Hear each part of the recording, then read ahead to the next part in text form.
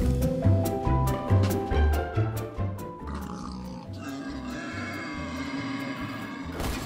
running low! It was good knowing you guys. Come on a hunting trip with us, Ron. It'll be fun, Ron. We should never have come here in the first place. I don't even like guns. I think they should be illegal. Whoa. Uh-oh. You're in favor of gun control? I'm sorry, but rare contrived scenarios like this where guns are useful for self-defense don't justify all the innocent lives lost due to gun violence. Sorry to break it to you, but scenarios like this aren't as rare as you would think.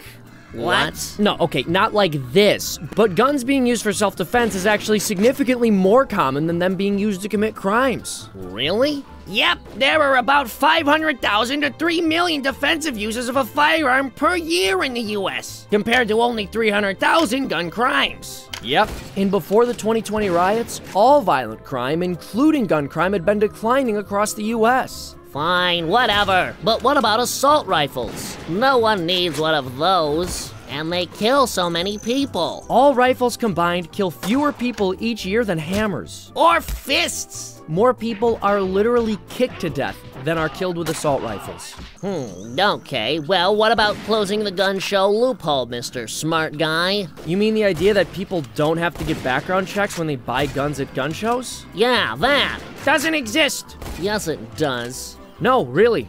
It doesn't exist. I don't have a statistic or anything for that. It just literally doesn't exist. You can Google that. Huh. Oh, wow, okay. Wow. Oh boy. Ooh. We made it. Wow. We made it. This does not count as our post-lockdown vacation.